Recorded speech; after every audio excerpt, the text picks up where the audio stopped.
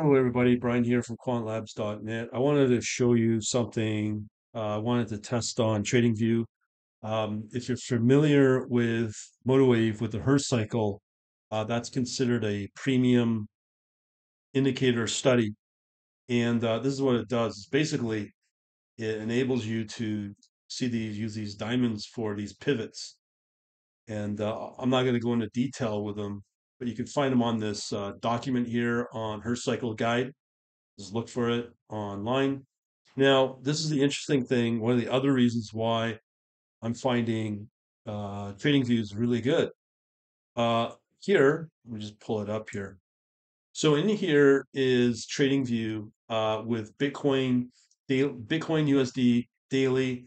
There is a indicator here called. Just look for it under here, and just look for this one here, Hurst cycle channel clone lazy bear. And basically, let me just see here. So if you go into her cycle, you can see you want to look for the diamond reversal. Uh, it's somewhere in there. And let's see here. Diamond, no, but it's the diamond that what you want right here. Diamond pivot, first diamond notation pivots. Okay, I believe it's that one. All right, so let me get rid of this so you can see it in action. All right, so in here you can see these different diamonds, right? On the different pricing of Bitcoin. Actually, I have to clean this up even more. Boy, oh boy, this is nasty. Okay, let me get rid of this. Okay, sorry about this. Okay, so let me do that again. So we're looking for first, just do diamond should be enough. Yeah, this one right here. Okay, so in here you can even see the source code. I mean, this is awesome. This is a very, very expensive indicator you get on trading on MotiveWave. But you can see you got the source code there.